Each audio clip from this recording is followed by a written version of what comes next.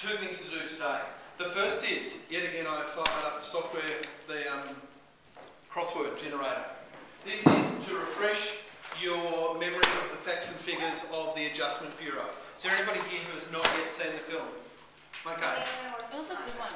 Sorry? It was a good film. Yeah, it was a good film. I was a little bit worried because what I like isn't always what you guys are going to like. But I was actually pleased by how much you seemed to be getting out of it. I like Emily Blunt. She's good in Devil Wears Prada. Yeah, I didn't know she was in Devil Wears Prada. And I was wondering... Ironically, she plays Emily. Guys, can you stop talking, please? She's also in a film called Young Victoria, which I can't say is a particularly exciting film, but it's a very sweet film. I like her too, actually. The more I see her, the more I like her. So, these are, of course, all different, but that's no reason why you can't talk to your neighbour about what the answers are. I don't expect that you're going to know all of this off the top of your head, and two of you in particular are definitely going to need to talk to your neighbours about it. But once we've done that, I'll give you the second task, because some of you are just going to race through this. Lee, pay attention, please. So, after that, you're going to get out a piece of paper, and I don't care if you work with somebody else, but you will all have a piece of paper. You're going to number 1 through 20. Now, some of you have done this task before. Ben, what are we going to do with our lines 1 through 20? Yeah?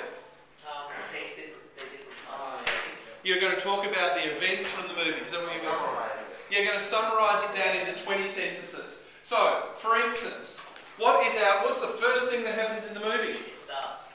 It starts. Very good, Michael. What's the first thing that happens? What's the first thing we see David Norris doing? Wash up on the... Yeah, so, your first point is David Norris campaigns for Senate.